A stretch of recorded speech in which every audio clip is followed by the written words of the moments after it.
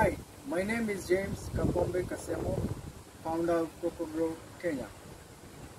Founded in 2018, CocoGrow is a manufacturing company upcycling coconut husk waste into a soil substitute.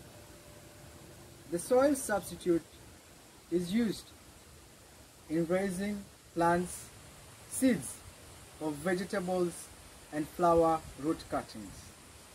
Our production process also produces a byproduct, the coir fiber.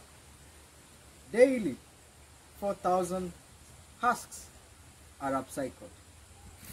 The main advantages of the soil substitute is that it reduces the transplanting root shock of young plants from the nursery stage to the main field, because there is no interference of the roots while transplanting. It also is resistant to pests and diseases.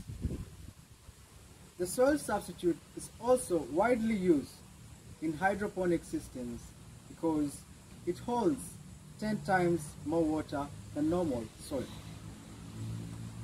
Our main customers are large flower companies in Kenya, which buy the product raw and in bulk, mainly for ornamental plants and flower root cuttings.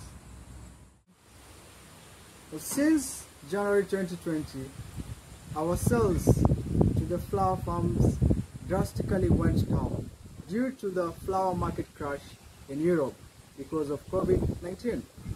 Hence, we have been forced to come up with 3 measures on how to mitigate this problem now and in the future. 1 is to make and reduce the size of the pack into smaller packs to the now increasing market of urban dwellers who are doing home gardening. Number 2 is to turn the raw soil substitute into a ready-to-use product, which is also an organic manure and a soil substitute. Number 3 is to convert the coir fiber into biodegradable pots, which will be an alternative for plastic. Daily, we produce 300 kilos of the coir fiber. Hence, it's a resource and a good raw material to be put into use. Thank you.